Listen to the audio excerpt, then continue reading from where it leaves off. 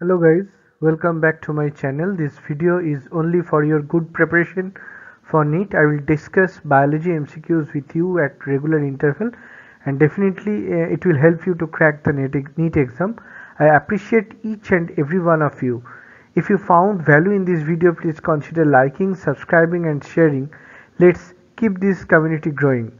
And obviously also feel free to share your thoughts in the comment section.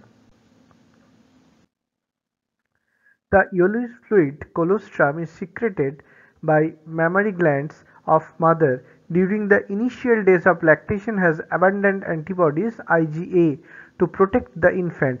This type of immunity is called as, the options are autoimmunity, passive immunity, active immunity and acquired immunity. The answer will be option 2, passive immunity, because passive immunity is when ready-made antibodies are directly given to an individual.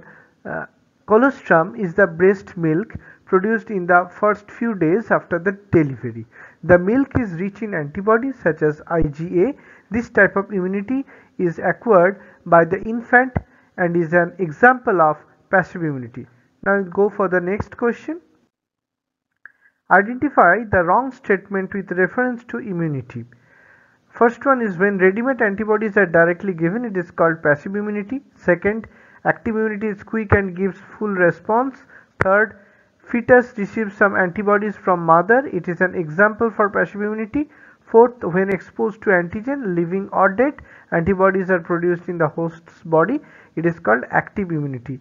The answer will be second option, active immunity, which is quick and gives full response, because active immunity develops in an organism when exposed to a specific antigen. That is, the organism produces antibodies in response to a foreign antigen. However, the antibody production may not be quick but is long lasting. Third question is, humans have acquired immune system produces antibodies to neutralizes pathogens, but innate immune system is present at the time of birth because it.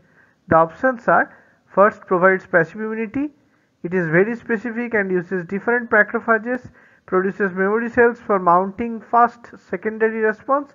Fourth one is, has natural killer cells which can phagocytose and destroy microbes.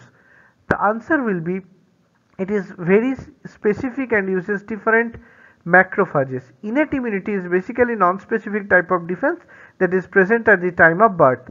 This is accomplished by providing different types of barriers to the entry of the foreign agents in our body.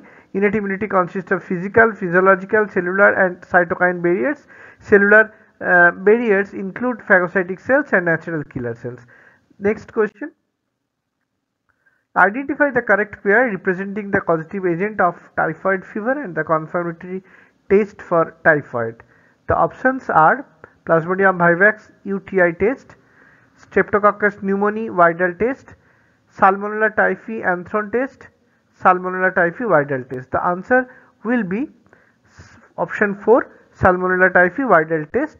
Salmonella typhi is the causative agent and confirmatory test for typhoid is Widal test. It is based on antigen antibody reaction.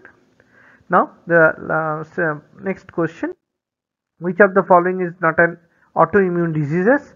The options are psoriasis, rheumatoid arthritis, vitiligo and Alzheimer's disease.